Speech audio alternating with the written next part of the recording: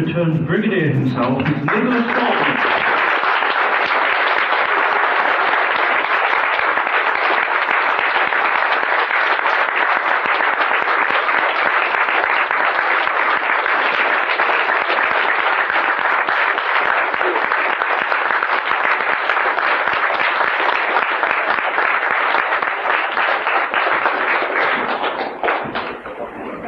We got one line between us. Yeah. I probably don't need one, do I? Resonate, that's right. I like the notice on the door. Good thing I don't read Welsh. Okay, do you want to stand up? Now, can't you, Adrian, don't you know this? You can't salute in the British Army without a cap on. It's only those Americans who do that all the time with their uniform. But seriously, you know that. British Army, you only salute if you've got a hat. So I haven't got a hat on, I haven't got a uniform, I've got my cricket outfit on. Good! Splendid. You going to play a game? Okay. Right, okay, if you could just... That's okay. No, 6 minutes at the end. 6 minutes at the end, now, during, I don't mind, whenever. Nice to see you all. This very nice weekend. I think Cardiff. 12 years since I've been in Cardiff. 12 years. Yeah.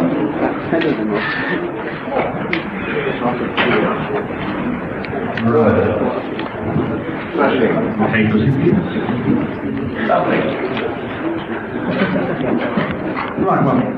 Right. The thing that's going to be on everybody's mind is Battlefield, which you are returning in for the first story of season 26. Am I not right? You are right. Thank you. Right. Yeah, you are right, indeed, yes. We just finished doing that about 2 weeks ago, and we filmed up in Rutland Water. It's near the town of Stamford, and we had wonderful weather, and we got lots of good filming in. And I think it promises to be a great fun story. Actually, can you hear us, both? Can everybody hear us? You see, you probably can't you? So we probably don't need the mic. Right. If you can't, though, will you make me a promise? If you can't hear what I want to say speak up. You're allowed to say it, and then we'll try the mic. But I think that's probably going to be all right. Both know what we're doing, right? Now, in Battlefield, we have various links with your distant past, with Jean Marsh returning in the same story as you. Yes. From Dalek Master From Dalek Master, where she played my sister, and who killed me. Nice way. I mean, have you got sisters like that? You'll be off in that story, yes, so you found. Now, are you going to qualify now the same as not happened here? She doesn't kill me off, no. She doesn't kill me off.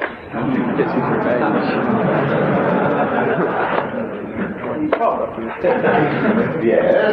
Skipping on the subject. Going back to your very beginnings with your association with Doctor Who, Dalek Master wasn't your first story association. You were actually up for the Crusade. Yes, it was a story about the Crusades with William Hartnell, and Douglas Campion was directing that, and I went up to see him, but I didn't get the part of King Richard, which was a shame, but it was just as well, because Julian Glover, who played it, was much better casting for the part than I was. But he did remember me, Dougie. He remembered you not only for Master Plan, but for the Web of Fear, where you were not, shall we say, Lethbridge Stewart didn't were originally there. Who was the original one? Oh yes, the Web of Fear, that was the first time character appeared, Lethbridge Stewart. Well, originally I was going to play a character called Captain Knight in the Web of Fear, the story of Lucky Yes, with Captain Trump. Captain Knight. And then about 2 days before we started rehearsal, the director rang up and said, look, Nick, do you mind playing the Colonel instead of the Captain? And because, you know, the actor was playing the Colonel, I had to leave the program or got a better job or something like that. And I said, no, I don't mind at all. I mean, it's promotion, that's a good start. I said, I know the money will be the same, going to BBC, and it was exactly the same. No change in the money. So that was very fortuitous, because if that hadn't happened, if that actor, was David Langton, had played the part, the Brigadier would never have happened. This would never have happened. It's 21 years of this character. It would never have happened. So that's bit of what? Serendipity, I suppose you call it. Or irony, or something like that. So I owe David Langton a large rent for my next gig, and I haven't seen him for a long time. But he really was going to play the film, and I had to back up the last minute. So I was off the part, and anyway, it's that part. So, and then the rest is history, as it were. Well, was it originally felt that you were a bit young to play the film? Yes, the producer at the time, Miss Lloyd, Douglas Campbell, said I wanted this one to play it, Campbell. And so I was told I had to put a moustache on. I mean, I hadn't got an idea of doing that to start with. So I did put a moustache on. And for very many years, I think I had about 8, or maybe even 9 different moustaches. And they weren't terribly good, any of them, I don't think, actually, because they looked a bit stuck on. Some, I mean, the first one looked enormously black. Then in filming, you know, damp filming conditions, inevitably one half would droop off. Someone had to do a quick stick-up job. And so John Purvis said, why on earth don't you grow your own? And I had this idea at the time that the way my moustache is now, which is true, it doesn't grow very military, so I thought I might get a military moustache. But it was a great mistake, because by the time the Pie got to start, I decided that I'd grow mine. It's much easier to have your own moustache, rather than a false one. And so I've had mine to 5 doctors, and of course for Battlefield now, where I might shave it off next week. Maybe I'm doing on the part, I don't know. But, what? Naked lips. Yes, but I was told I had to put on moustache and I didn't look old enough. I know it's quite a compliment, really. Actually, funny enough, I went up the park the other day, and I didn't get it. I was told it was to play a retired Indian Army colonel in his 60s. But actually, all said, you're too young for this. And he thought that was, well, I suppose it's some alleviation for not getting the part. But the trouble is, the other half of the characterization of this part that I was up for, retired Indian Army colonel in the 60s, but the other half of the character was, who is permanently drunk. Just thought I'd introduce that for Joseph. Levity there. Thank you very much. Right, now, obviously it worked to such a degree that you were brought back for the invasion. The invasion. Right. Now, unit was established with this story. Yes. That was a trial run? That was a trial run, because John Purvis was about to take over from Patrick Troughton, and, you know, he had a 3-year contract, I suppose, or he had it renewable, and I was given a 2-year contract, which was, well, after the invasion, which was very nice, because I was, my daughter was just born, so I needed the security, and it was a very nice idea. Yes, the invasion was a trial run, see if the idea of units worked, you know, with the rest of that. And I guess it did work, because they're very popular unit stories. Very popular. Now, the invasion was the story where the costume that you so despised was introduced. What is your particular bugbear with that? Oh, the horrid costume. I don't think, did I have that invasion? I'm trying, you know, that awful jumpsuit. Yes, I didn't like that at all. Didn't like it. No, the costume designer had this idea, and I didn't know that I had that invasion. Yes, I had to wear it the whole first season with John Purvis. Yes, I didn't like the costume at all. The berries don't suit me. Beat caps suit me better.